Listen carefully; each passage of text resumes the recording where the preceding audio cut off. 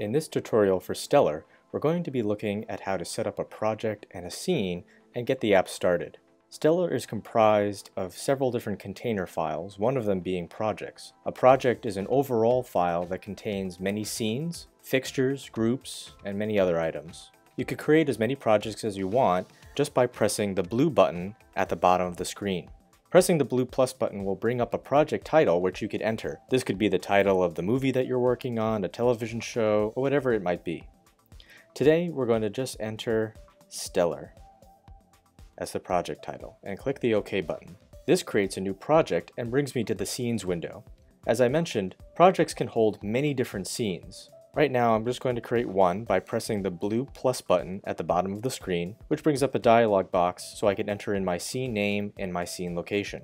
I'm going to enter in a simple name like Scene 1A, and the location is going to be ARRI Studio. I'll click the OK button, and that'll create a new scene.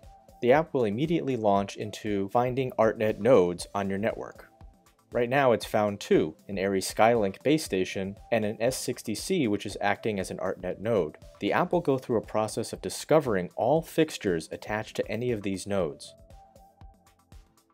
As you can see, the app immediately found 8 different fixtures, including L-series fixtures and SkyPanel fixtures. All I have to do to add them to my scene is press the blue Done button at the bottom of the screen. An automatic pop-up will come that says, "Do you want to enable auto layout?" Auto layout is a great feature that will take care of all of your DMX addressing and mode selection in the background. You'll never have to enter in a DMX address or a DMX mode ever again. So I'm just going to click the OK button here, and that'll bring me into my main screen where I can adjust different color parameters for any of the fixtures. Let's go back to the scene setup by pressing the scene setup button in the bottom left-hand corner. Here I could see all of the fixtures that are attached to this particular scene, and I could do lots of different things to customize how the scene will work. For example, I could tap on the 3 dots icon on the S360C and I could rename this.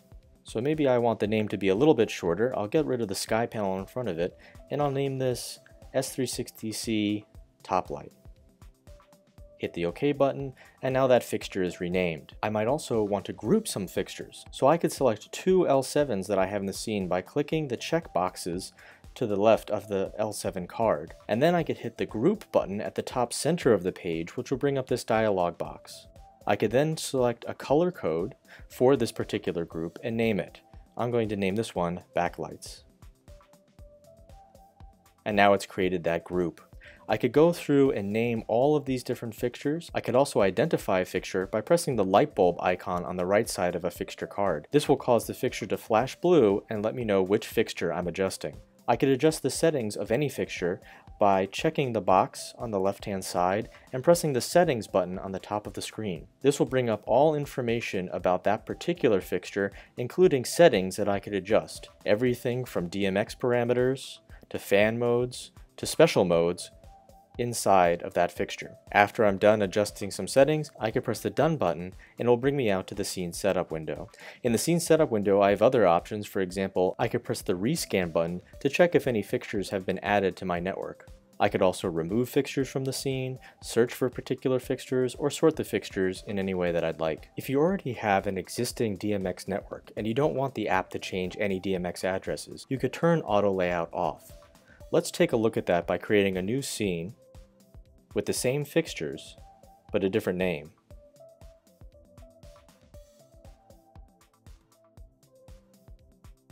The app will again rediscover the fixtures connected to the network. Now that the discovery process is complete, I could hit the Done button and it'll bring up my automatic layout dialog box. I'm going to turn auto layout off this time and hit the OK button.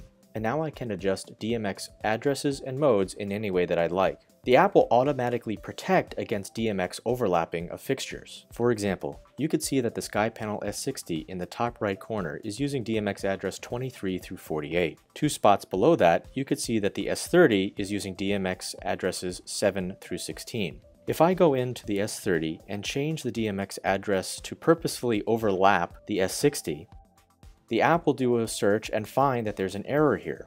It says that the sky panel S60 is colliding with the S30. It would also give you a solution to resolve this issue so that you don't have any overlapping fixtures. Of course, you could choose to ignore this if you'd like, but I'm going to choose to resolve the issue and make sure that there are no addresses that are overlapping. This concludes this tutorial on how to set up Stellar for the first time. Join us for the next video where we will be discussing how to change color and settings of all the fixtures attached to any scene. Thanks for joining us.